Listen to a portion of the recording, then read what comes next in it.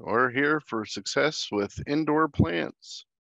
And so I'm hoping that you will learn and glean some information that you can use in your own homes to further your success with house plants or indoor plants.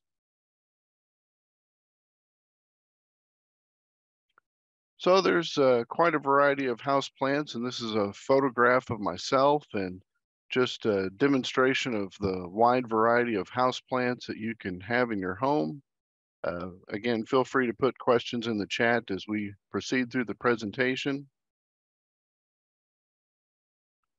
So there's quite a bit of selection when it comes to house plants, and they provide some visual enhancement to your environment.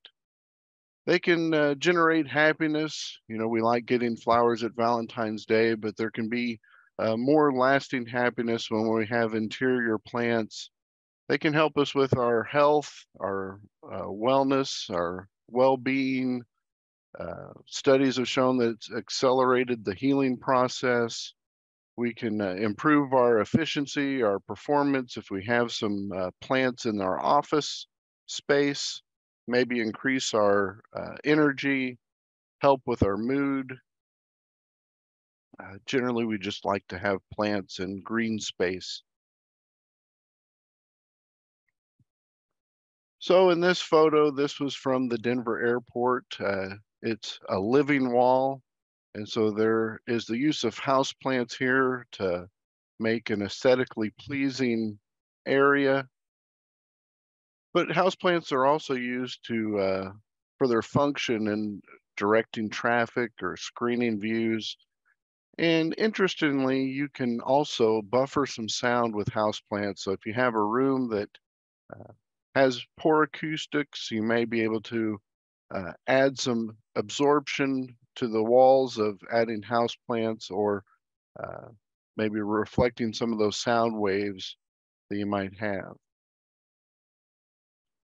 In selecting your house plants, you need to think about the criteria in which they're going to be growing. So maybe starting with where they're going to be planted or placed and work backwards in your selection. So think about things like your pets, match those house plants based on their safety.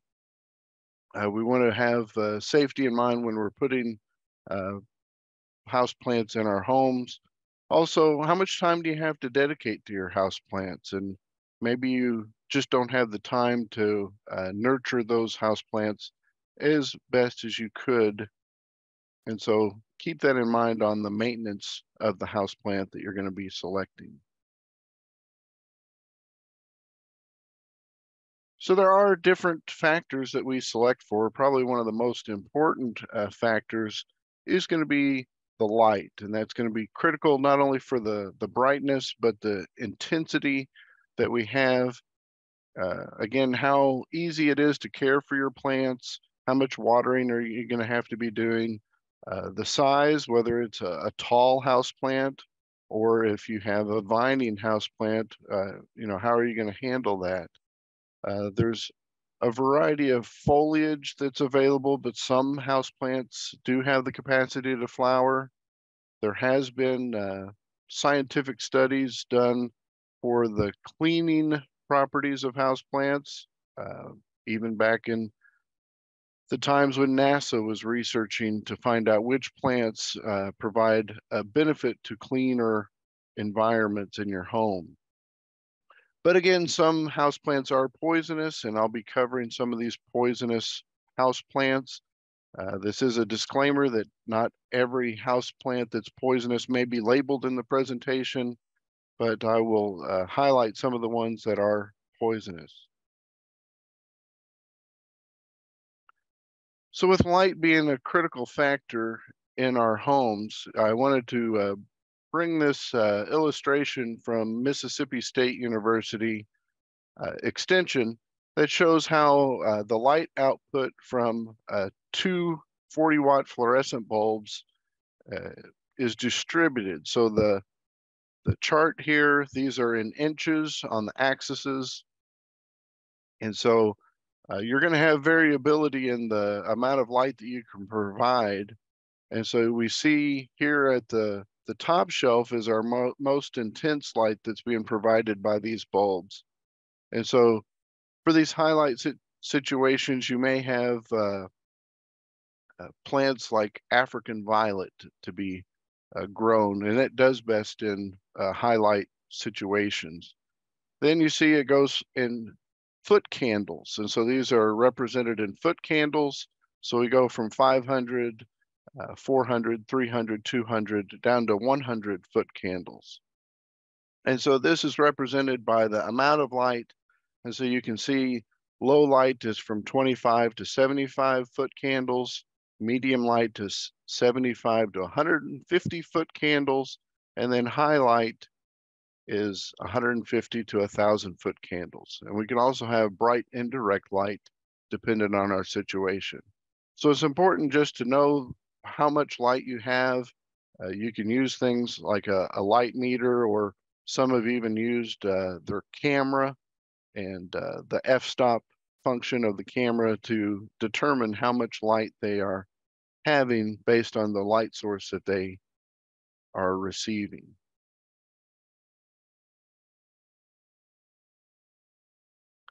Humidity is a factor in the home that is sometimes neglected to be thought about. Most of our interior spaces, especially in the wintertime, can be very low in humidity, less than 20%, sometimes at the most, maybe 15% relative humidity. But most of our plants are going to prefer a higher humidity than that, and some are really affected by a lack of humidity. If you need to gain humidity, you can group your plants closer together, but there's other tools that can be used, such as putting a saucer or a container that's filled with water and pebbles or small stones, and that can help increase the moisture, increase the humidity around your plants.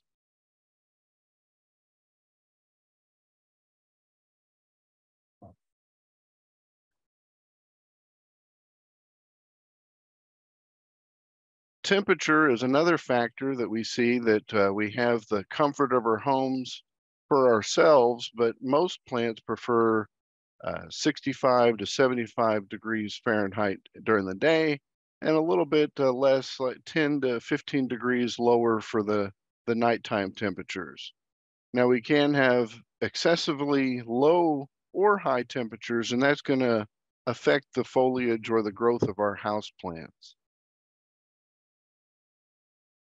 I've included a couple of links in the presentation. They are in the handout for some resources for poisonous plants.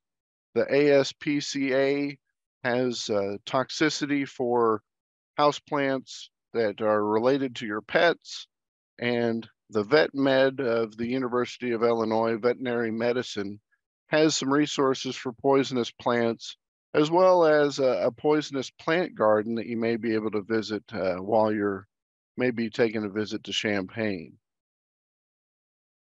But it is interesting, just some of the plants you may not think about as being poisonous. Tomato plants, everything besides the fruit is a poisonous part to the plant.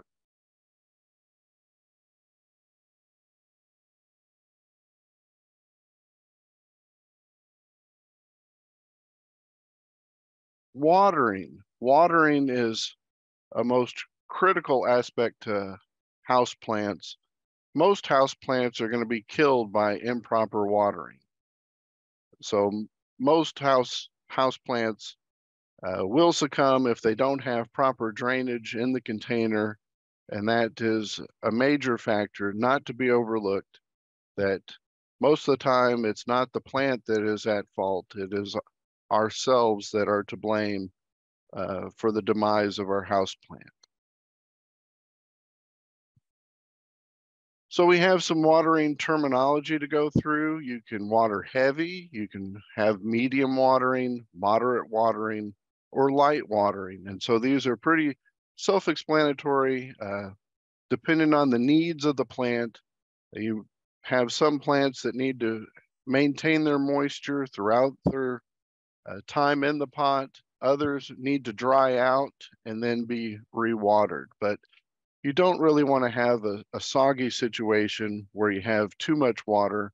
The plant still needs air and aeration in the soil to have it function properly.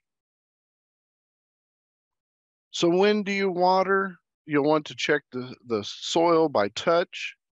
You can tell somewhat by the color, the feel of the soil. You may also find the weight of the container changes. So the less water you have, the lighter the container is going to be.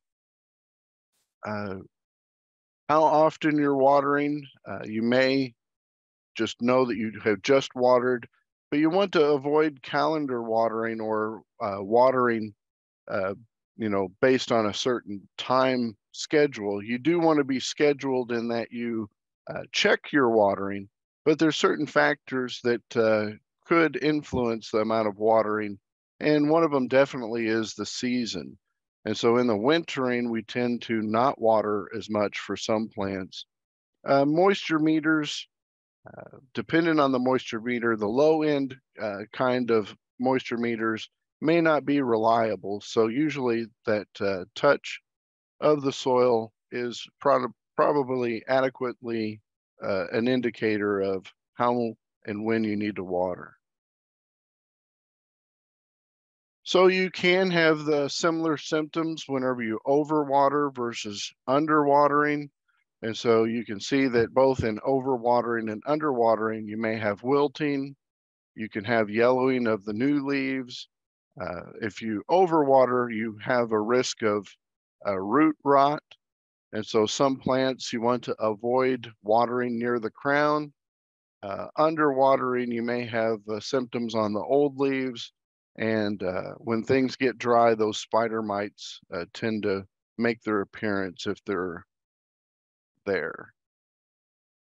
So the best thing to do for your house plants is to groom them and clean them, keep them free of debris. That's going to lessen the amount of disease that you may have. You might have to clean the leaves of some plants. You can wipe those down. Misting can be a way of increasing the humidity, but you want to avoid that on some of the plants that have hairs, and so we avoid that on African violet. But you do want to keep your plants pretty well groomed and clean throughout the season. Containers, so they're going to provide support and drainage for our plant material. They are decorative, so you may have a wide variety of containers to choose from. Some like the ceramic kind, but there may not be a drainage hole in your ceramic pot. So there are some methods that you can use to put a plant pot inside that decorative pot. You can also elevate that in that decorative pot to where the water is not standing, or you empty that out to where there's not standing water inside that decorative pot. That can save your furniture from some water damage at times, but just be aware that you need to have drainage for your houseplants. Again, they are in many different types of materials and styles. I've even seen clear nursery pots that were developed for orchids because their roots photosynthesize. So you can get kind of decorative, and you can see here the circling roots here in this particular house plant. And so be aware of things like circling roots and examine your plant material before you make that purchase and know what you're buying. For your potting mix, soilless is preferred. That is because it's a disease-free, it's been sterilized. You don't have to worry about weed seeds.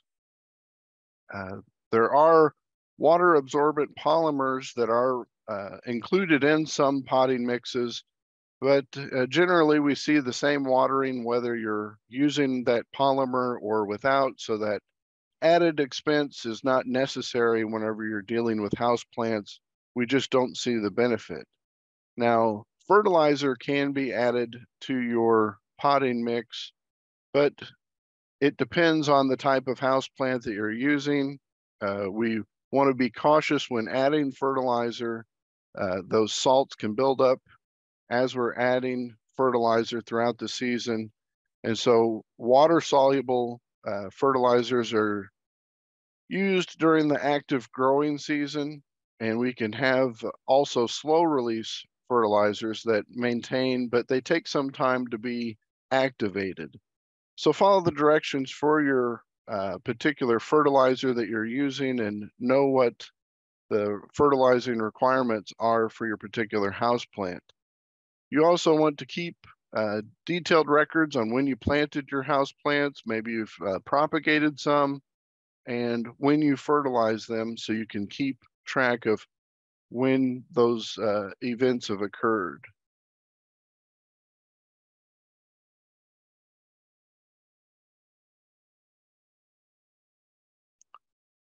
Now, your fertilizer, you are going to want to have it applied whenever the plants are actively growing. So the spring is a great time for that. We do have different types of fertilizers, whether they're liquid, granular, there's even some tablets. But you typically see a low amount of fertilizer, often diluted, that's used for houseplants. With houseplants, we can have pests, so you want to make sure that you investigate your houseplants that you're bringing into your home. Look for some of the symptoms of insects or diseases. We have mealybugs here in the lower right, some scale in the upper right, and also some scale here on the photo on the left. So these are common insects that you might find: mealybug, scale, white flies, fungus gnats, or spider mites. Also look for some fungal diseases or any leaf spots. You may have fungus gnats if you've overwatered your plants. If you see the presence of fungus gnats, it may be a good idea for you to let the soil dry out. If you want to monitor for fungus gnats, you can use a black light and then a card or a piece of paper with some sticky substance like tanglefoot added to that card. Yellow cards are good for monitoring as well. When you go on vacation, you may probably the easiest thing to do is to ask for a neighbor to help, but you can possibly get by increasing the humidity, making sure that your plants are well watered before you leave. Again, grouping your plants together will increase that humidity. But when you bring your plants in or out for the season, you need to give them some time to be adjusted. The lighting is going to be different. You don't want to place some plants directly in the sun because you can damage those leaves. And again, check for the insects or diseases that may make their presence known. Springtime is a good time to repot if necessary. If you're having to water your plants more frequently than 24 hours, you're going to need to probably repot your plant, and the springtime is going to be the best time whenever they're actively growing. I'm going to cover some of the different types of houseplants and their ease of care. Again, I'll try and cover some of the poisonous houseplants. This is a Sansevieria or the snake plant, and there's just differences in some of the appearances of some of these plants as we'll continue on. African violet, it has these attractive flowers in a variety of colors because they've created a lot of propagation efforts and different cultivars of the African violet. They're pretty easy to grow. They do have a few problems. Again, don't miss the leaves because they have hairy leaves, and that's going to leave too much moisture on these plants. The crown of the plant is susceptible to rotting. You do want to have a high humidity, so putting that tray of pebbles with water underneath can help increase that humidity. If they're not flowering, it may be that you don't have enough light, and so adding some artificial light can help. And keep it evenly moist. You don't want it to dry out, and so that's your African violet. The aluminum plant, it is a tropical plant, best for a warm, humid environment. It gets the name from the variegation on its leaves. You want to keep it in a humidified room, place on that bed of wet pebbles. Again, the plant is susceptible to rotting, so you don't want it to be too wet. It will lose its variegation if the light is not strong enough or bright enough, but you also want to avoid full sun. You can pinch back the tips to make it a more bushy plant, and it's propagated via cuttings.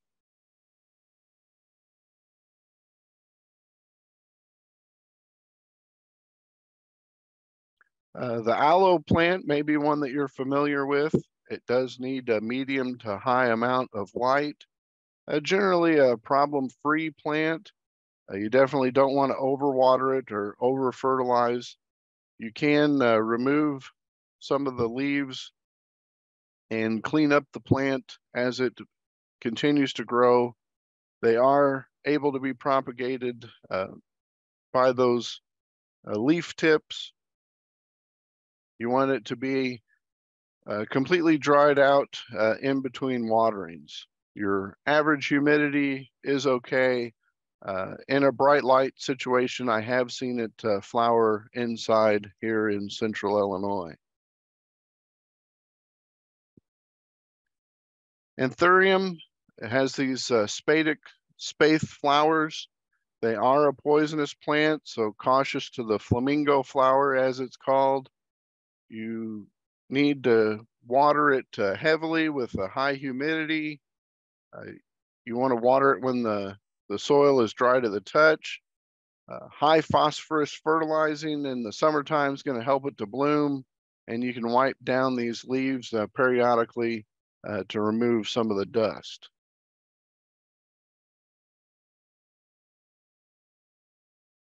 The cast iron plant is one of the most durable plants that you can find for a house plant. It is able to withstand a lot of neglect. It can take low light levels. It's a slow growing plant. You want to water it regularly, except for in the wintertime, and it does grow well in containers.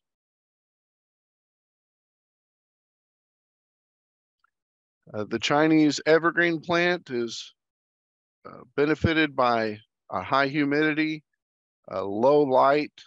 You want to reduce the amount of watering in the wintertime. It is a poisonous plant, and there's many cultivars that are available. So pretty durable, the Chinese evergreen. The dragon tree or the Dracaena, it's pretty durable, a medium light for that particular plant. You don't want to over fertilize. It can also be sensitive to fluoride in the water, so you may want to choose to use distilled water. There are a few pests that can pose a problem: mites, thrips, chewing insects, but it is a plant that can be propagated by air layering or by cane cuttings. The peperomia, this is a pretty durable plant. It's known as the radiator plant because it likes warm drafts or warm temperatures. So with that being said, you want to protect it from cold drafts that you may get in the the window during the winter. Don't over fertilize, but using that pebble tray may increase the humidity. Pretty easy plant to grow. The heartleaf philodendron, it's a trailing plant, great for hanging baskets. Can be grown in low light, but will benefit from some medium light. Propagated by stem cuttings, probably one of the easiest plants to grow, and a lot of situations where you may support some of that trailing vine as you grow it in your house. Pothos, another easy plant, very durable. Allow that plant to dry out. Can tolerate medium light. It can tolerate low light, but you really want to have it more in the medium range of lighting so you don't lose variegation. This particular cultivar is neon, so it's not a nutrient deficiency or anything. It's just that this plant has been developed for this neon kind of color. Propagated by stem cuttings, again, keep it on the dry side and it should do well. The snake plant, or the mother-in-law's tongue, low light plant, very durable, hard to kill, very easy to propagate by leaf cuttings. You just have to note what direction the leaf is oriented in. The spider plant, very popular for its propagules and ease of propagation. It's pretty durable. It's known for its air filtering qualities. It usually wants to be slightly pot bound to produce the most plantlets, and it does have some fluoride sensitivity. The Swiss cheese plant, or monstera, is a woody epiphytic vine. These showy leaves, your glossary term, horticulture term for today is fenstration. So that is the windows in the leaves are fenestrated. And so you don't want to have it in too bright of a light because it will cause browning. You want to make sure that you keep the moisture level adequate for the monstera. Pretty easy to propagate by stem cuttings. It is a poisonous plant and it does enjoy a high humidity. Some of our medium difficult house plants, they're moderately easy. So the air plants are fairly easy to grow. You may think, well, why are they in the moderately easy plants? Well, they do need to be watered and submerged in room temperature water about 30 to 60 minutes. You shake them out to prevent pooling in those crevices. Hang them upside down for about 30 minutes. And they are in the bromeliad family, but they will need good air circulation, and they are air plants, so they're not rooted. Here you can grow them in sphagnum peat moss, or just even in a terrarium kind of setting, an open terrarium.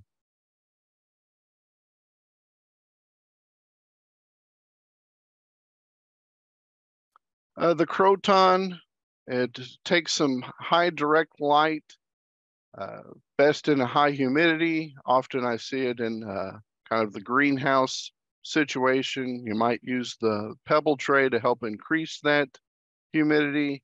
It does have a poisonous sap, poisonous leaves, so it is an issue for having in the home with children or pets. Leaf drop can occur if the temperatures are below 50 degrees, and spider mites are known to be an issue with the croton. Dieffenbachia, So they are a very easy plant to grow, but it's probably those times when you forget about them. So maybe if you left them outside and didn't put them in the shaded, protected area, those leaves can be just bleached out or really damaged by the amount of sunlight. So they do take a medium light, medium watering. This is another poisonous plant. If you see those oxalates on the slide, that means that they contain oxalates in various parts of the plant. And so this does have a bright light, uh, but a diffused light. So it can withstand 25-foot candles. So you don't want the direct light on your Dieffenbachia. But very little problems here with the dumb cane, as it's called. English ivy, so it's not going to get to the size that you would see when it's outdoors and it's more invasive environment. Sometimes these can get up to 80 foot high, but you want to make sure that the soil is draining adequately. You don't want to overwater it. Most of the time it does good from 50 to 70 degrees.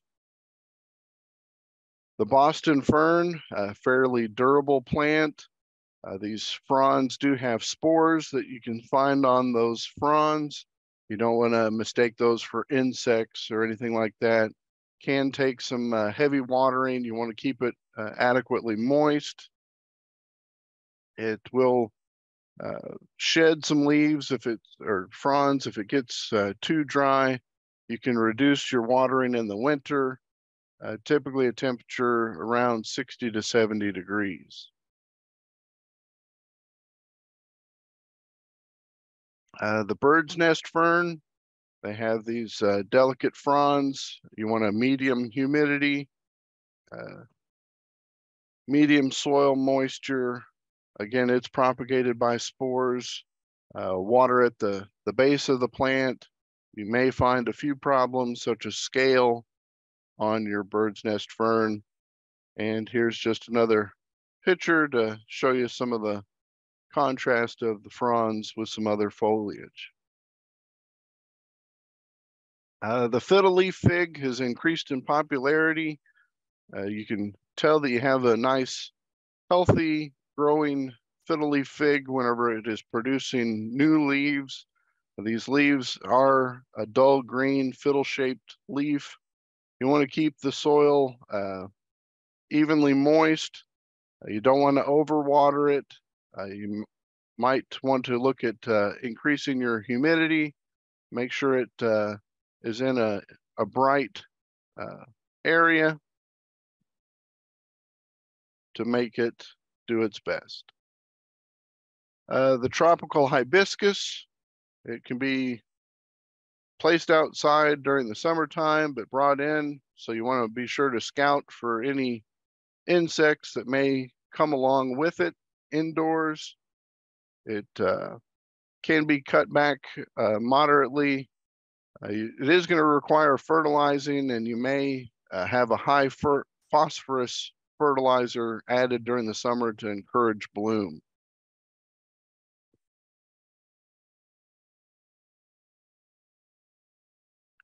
The holiday cactus, they're very popular. You're going to need good drainage, a warm environment. They're propagated by stem cuttings. Usually you can pinch those back and then they'll help with branching, provide light in the winter time, high humidity, so using that pebble tray. But you may want to repot it about every 3 years. So don't overwater it and keep it warm. It's going to thrive in 75 to 80 degrees. So a warm room is required. The jade plant, pretty easy to grow with some care, can be a slow growing plant. If it doesn't get enough light, your plant leaves can start to droop. Will take a moderate amount of watering. Want medium to high light, and it is a poisonous plant to consider. A popular holiday plant, the Norfolk Island pine. You want to let the plant dry out in between waterings. You want to water it thoroughly though, and then make sure that you leach out any of the fertilizers that are built up in the pot. You can fertilize it throughout the spring to fall. Moderate amount of watering, moderate temperature, typically 55 to 70 degrees is what's required. So most of the time, this may be the best the Norfolk Island pine is going to look after you've kept it for the holiday season. You can have some tip browning if you don't have a high enough humidity or do an adequate job of watering. The parlor palm, you can see some of the fronds here. The leaves are burnt, tip burn. You want to make sure that you fertilize properly. It's going to require some humidity, but low medium light. So don't put it out in the direct sun for your palms whenever you're putting them outdoors during the summertime.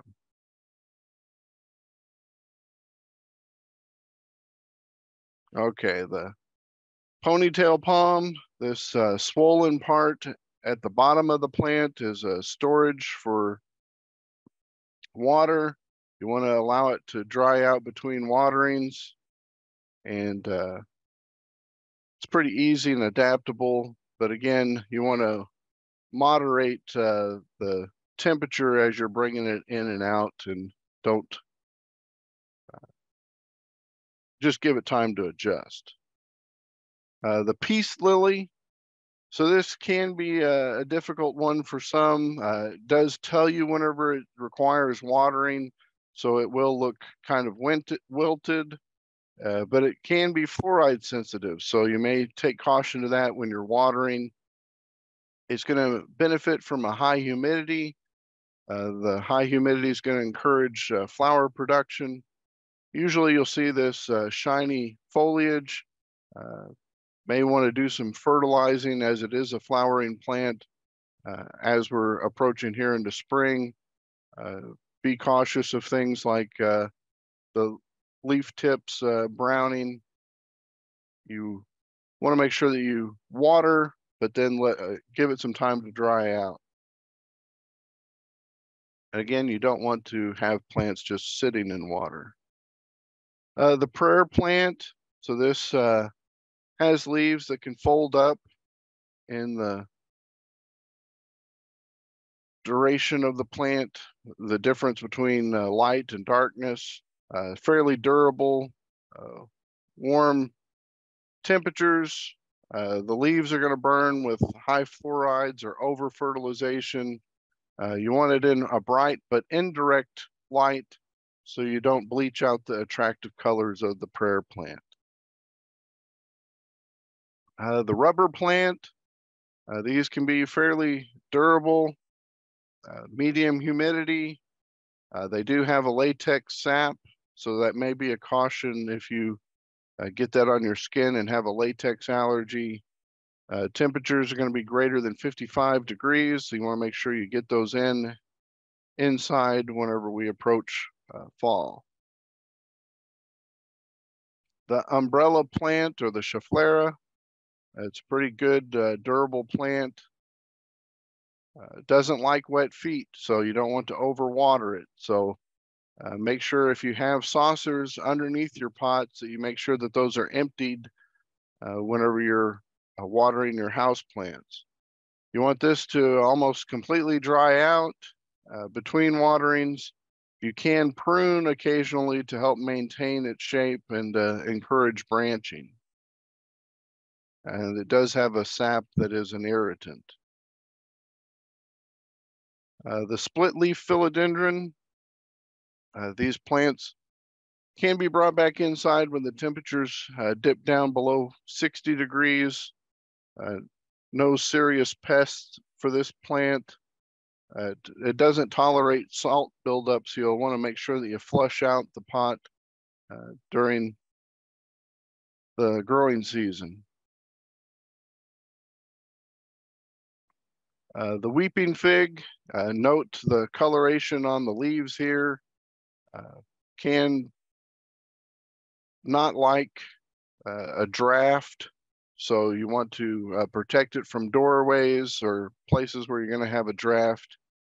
Here's another picture of the weeping fig to show you how glossy the leaves can look. So you want to make sure that you've put it in a protected place and leave it in a protected place, as it doesn't like to be moved.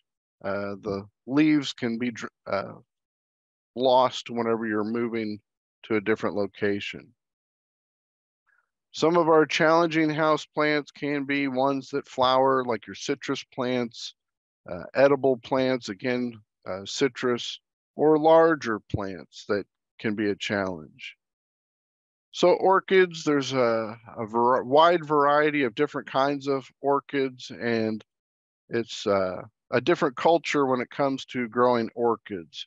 So you may have been told to water with ice cubes, but that's not what you want to do. It's just the amount of water is about the amount of an ice cube.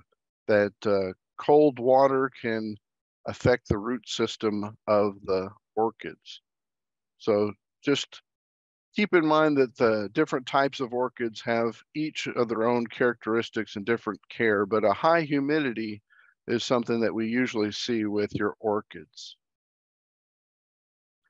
Alocasia, or some may think of the elephant ear. These are very sensitive to temperatures below 55 degrees. It has these arrow-shaped leaves, and some of these plants can get fairly large. Low light, medium humidity, and propagated by division. Baby's tears can be grown indoors or outside, but it's used in a hanging basket, best in a high humidity. You can propagate it by cuttings or division, but that bright indirect light is going to be beneficial. Calathea, another part of the prayer plant family. Again, you're going to need high humidity for these kind of plants. They need to be kept moist, but not too moist, and be aware of your light levels, that you do not bleach out the leaves. Here's another glimpse. You can shade them out with some other plant material, but that low light is going to be needed, and don't allow the temperatures to go below 55 degrees. The giant bird of paradise is best known for its inflorescence that looks like the head of a bird. It's one that can be put outside during the summertime. It's sunny to a semi-shade location whenever it's outside. Make sure you have good air circulation. It's propagated by seeds or division. The temperatures can get down to 55 to 65 at night, but once you put it in a place, you want to try to keep it in that location, and it can flower intermittently. The nerve plant you may have seen in a terrarium. It will look pretty wilted if you've let it dry out too much. It's pretty drastic in its appearance whenever you've let it go too dry. But a nice kind of tropical plant to have as a house plant. And you might have other house plants that you have thought of during the presentation. And so feel free to put those in the chat if I didn't cover every house plant that you thought should be in this presentation. I'd be open to maybe some others of interest. So with that, you can continue to type your questions in the chat, and I'll get to those as we proceed at the end of the presentation.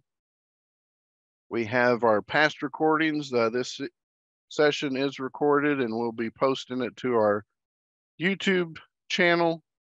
And so you can go to that with this short URL, or we usually send an email reminder, and